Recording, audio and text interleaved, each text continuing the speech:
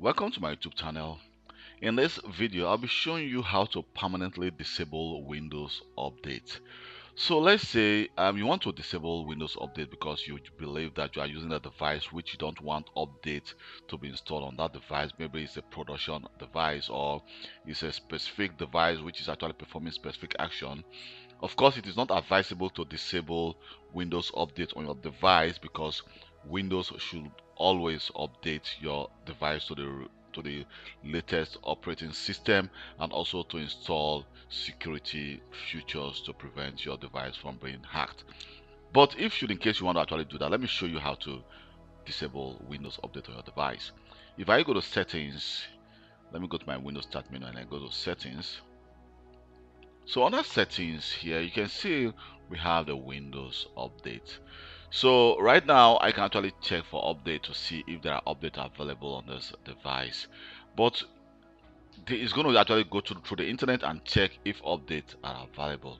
But if I want to disable this update this device going to the internet to check for updates, what I'm going to do is the following. I'm going to go to my start menu and I'm going to tap service. Here you see we have our services, so just click on the services app.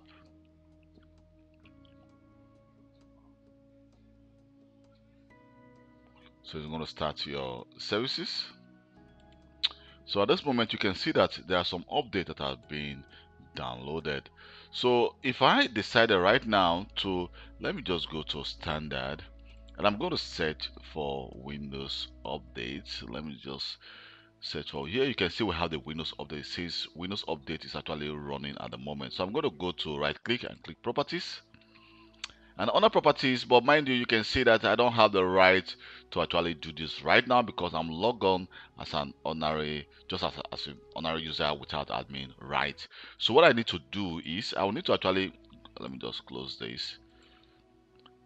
I'll need to go to services again.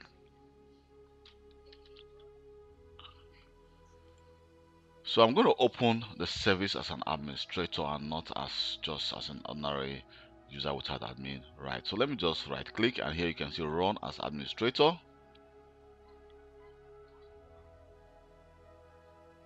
So I'm going to enter my credentials, my admin credentials, my password, and it's going to start the service. So now the service has been started. So if let me just try to move this to the center, and if I try to search for Windows Update again, here you can see we have the update and I go to properties. So now I have the option to actually disable the Windows Update. So I'm going to stop the service.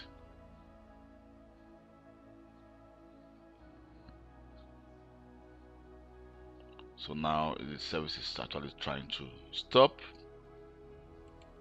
Here we go, you can see that the service just gets stopped. So I'm going to say okay.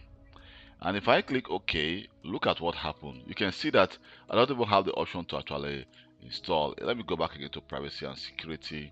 And if I go back again to Windows Update, now I can't even check for Windows Update or I can actually install this update. So the update has been disabled totally. So it is not possible for me to restart or configure update anymore on this device. And this device will never receive update except I actually just go back again to the services here and then double click on this Windows Update and then go to, let me just go to automatic and then I'm going to say apply, and then now we can actually start the service again and then click OK.